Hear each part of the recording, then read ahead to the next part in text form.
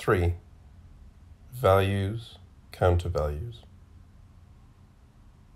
A point of view I find strange is often defended in debates about equality between women and men. Since women do certain types of work, are associated with certain things, are quite simply this or that, have one kind of talent and not another, then, instead of trying to gain admission to traditional male roles, instead of breaking away from odd associations of ideas that bind us, of remaking ourselves, or developing other talents, it is better to validate or revalidate our own activities, talents, and ways of being. As if women's value rose or fell according to what is associated with us, as if our worth could not simply be affirmed. Thus, to return to the example of intellectual faculties, we sometimes hear it said that if intuition or empathy, its modern equivalent, were given fair value, then women would, ipso facto, be revalued. And likewise housework, mothering, and so on. Such a project is vulnerable to all manner of critique. To begin with, the concept of intuition is unstable. It is impossible to claim that anything that might be called intuition exists in itself prior to any epistemological theory, no matter how imprecise. In your garden, you see hydrangeas, roses, and geraniums, as distinct and different from each other, and you think these distinctions among species exist prior to your awareness of them, and independently of it. It is not theory that produces the difference between a tulip and a hyssop plant. Only the catch-all category weed is an artifact that refers back to a merely functional connection. But bindweed will continue to be bindweed, and the ground elder will never be a dandelion, even if you do pull them all indiscriminately. By contrast, the constitution and distribution of modes of knowing does depend on the theoretical frame of reference you choose. You can have binary theories or theories comprising more than two terms. Intuition may or may not be part of the nomenclature. Sharp divisions, oppositions, or simply hierarchies may separate the various modes. As a result, the idea of reclaiming the value of intuition, with the promise that we will revalidate women in so doing, has no fixed point. Its term of reference, intuition, to be reclaimed, does not function outside a general theory of the ordering of modes of knowledge. Moreover, the idea of recognizing the value of women by restoring respect for intuition is invalidated by the following counterexample. Schopenhauer, a contemporary of Hegel, assures us that, unlike Kant, I start from direct or intuitive knowledge. He finds a way to connect intuition and reason while subordinating reason to intuition, since intuitive knowledge, according to him, is more highly valued than conceptual knowing and discursive reason. Very well. Will he reach a conclusion favorable to our sex? Don't even dream of it. Reason is feminine in nature. It can only give after it has received. Of itself, it has nothing but the empty forms of its operation. There it is. Women lose on all counts.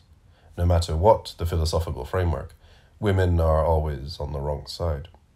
If intuition is devalued, it is said to be feminine. If reason is judged uninteresting, then suddenly it is reason that is deemed feminine. Whether it was Schopenhauer or Hegel whose stock was higher in the philosophical marketplace, the result was inevitably the same, and women were associated with the deficient faculty. Yet another counterexample. Bergson wrote at a time when the expression feminine intuition was a fully fledged lexical item. He foregrounds intuition. You might imagine that he draws first-rate conclusions about women's intellectual worth, and that philosophically he rehabilitates the mode of cognition that is supposedly ours. Don't imagine anything. Read him.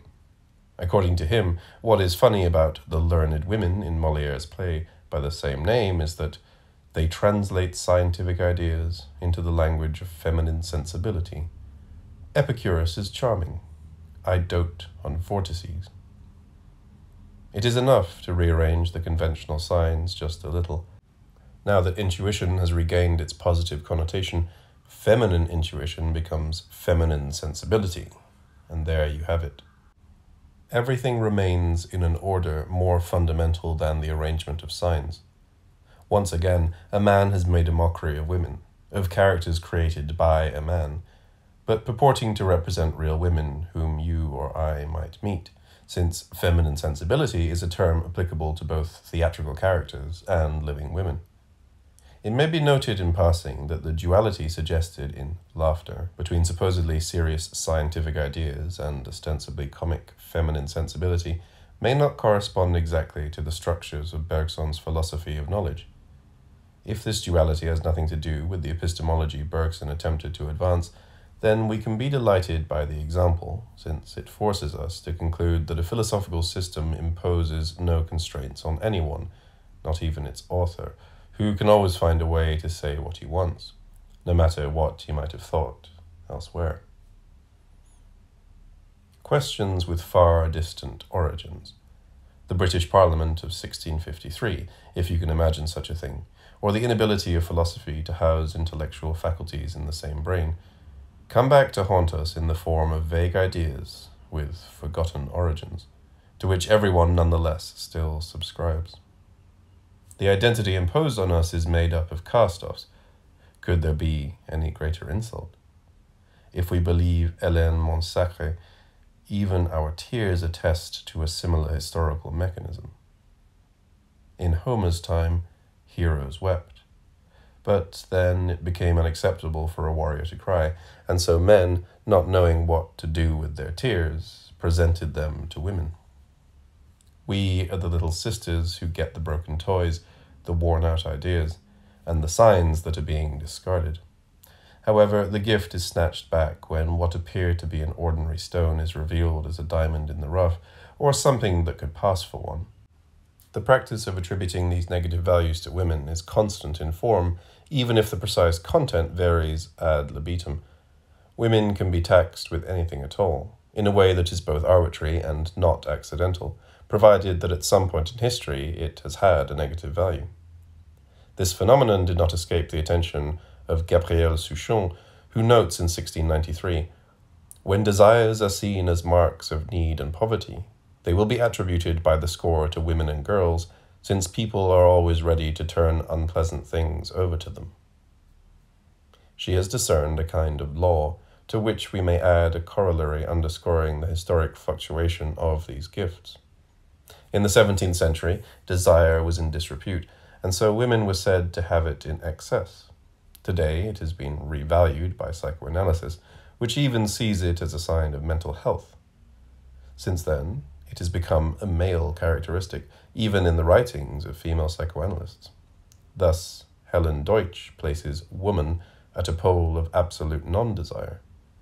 Whereas with animals, the sex drive of the male depends on female fertility rhythms, in the human species, the male could free himself from his dependence upon the feminine rhythm and take sexual possession of the female even without her consent. Among all living creatures, only man is capable of rape in the full meaning of this term. It is true that if one sex is constituted as the only subject of desire, and the other is the object of desire of the first, the configuration comes close to being an apologia for rape, which, in contrast to animals, thus becomes the defining characteristic of man's human nature. Deutsch repeatedly insists that a woman in harmony with her nature has only intuitions. Thus we find this delectable passage. Woman's intellectuality is to a large extent paid for by the loss of valuable feminine qualities. It feeds on the sap of the affective life and results in the impoverishment of this life, either as a whole or in specific emotional qualities. The intellectual woman is not autonoe, the wise one, who draws her wisdom from the deep sources of intuition. For intuition is God's gift to the feminine woman. Everything relating to exploration and cognition, all the forms and kinds of human cultural aspiration that require a strictly objective approach, are, with few exceptions, the domain of the masculine intellect, of man's spiritual power, against which woman can rarely compete. All observations point to the fact that the intellectual woman is masculinized. In her, warm intuitive knowledge has yielded to cold, unproductive thinking. If there is a relationship between an apologia for rape and a condemnation of women's intellectuality in a work that addresses these two issues, then what exactly are we talking about when we discuss women's relationship to knowledge and the intuition that is said to be typically ours? Are we talking about the cognitive faculty that we think we understand, or about a general status of passivity to which women are confined? In any case, Deutsch confirms our idea of déshérence, cast-offs. She goes on to affirm that the following passage from Goethe applies especially to intellectual woman. Believe me, a fellow who speculates is like a beast on an arid heath, led round in circles by an evil spirit, while close by a green meadow lies. According to Deutsch, the green meadow stands here for feminine affectivity, and the arid heath for the speculating intellectuality to which woman is led by her masculinity complex. Isn't this wonderful? In typical German Romantic fashion, Faust's self-criticism is aimed at the reasoner.